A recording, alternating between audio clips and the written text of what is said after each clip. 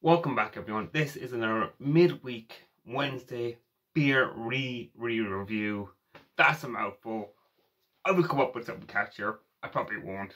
So this is number 2 of the beer reviews. I don't remember when I reviewed this beer. Not saying it's a bad beer. I don't often pick it up. It's available in the local supermarket. I pick up a lot of my beers in the supermarket. I can't afford the beers. Yeah. So this is from Backs of Kinsale. It is their Kinsale Pale Ale, 5%, 500ml, €3. Let's get beer in a glass. I've been talking long enough. So, that's lively.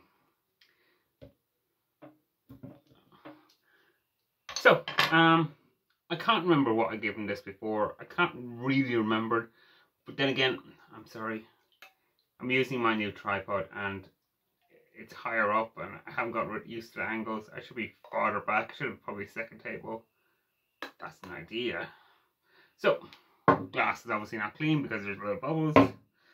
Let's knock some off. So we got a dark caramel straw kind of taste. I'm getting loads of caramel. I'm getting loads of malt. Yeah, grapefruit. Kind of malt forward, maybe. Sweetness. Yeah, let's dive in.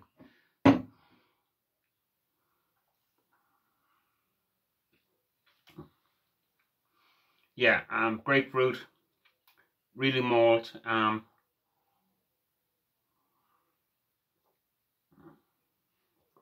Maybe slightly tin on the back end, but you kind of get a bit of bitterness and you're getting a bit of sweetness. So it's not too bad.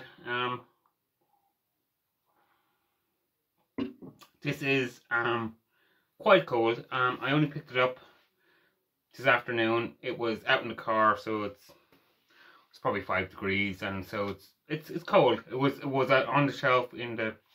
They don't put any of the craft beer in fridges in that supermarket. Well, they put a few of them, 1 or 2 of the beers, but the rest are just in the shelf on their own, and they're meant to be the craft beer range.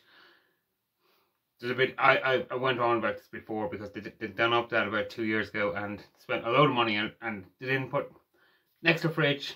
Wouldn't have cost them a whole lot. I don't know, $2 for the fridge. They probably spent 50 on it. I'm assuming. I don't know what these things cost, but it took them a long time to do up that off-license section. Yeah, this might be that beer. So again, it's really nice, really drinkable.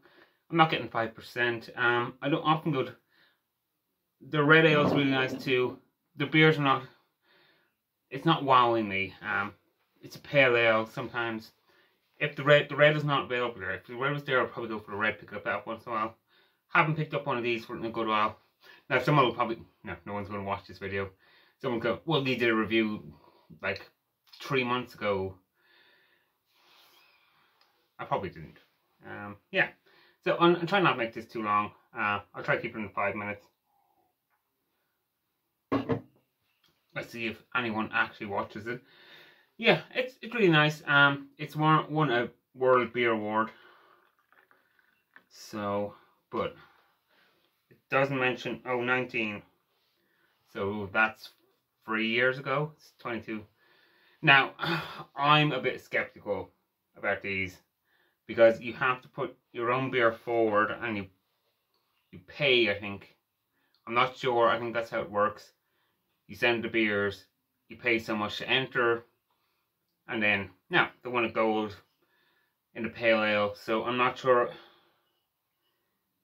were they the only one to win a gold? Was it gold standard? Did they reach a certain amount of points?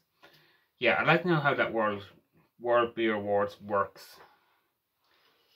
Because is it gold standard, and not they were the only brewery to get a pale ale. Right, if we're going to give this a review again, I'm going to go with 3.25. I'm sorry, I'm a bit harsher than other reviewers with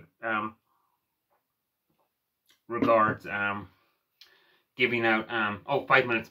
See you next time. This has been a Review Wednesday. Thanks for watching. Links should be below. If you like, give a like, dislike, comment, report. All really appreciated. I'll see you next time. Shlonta.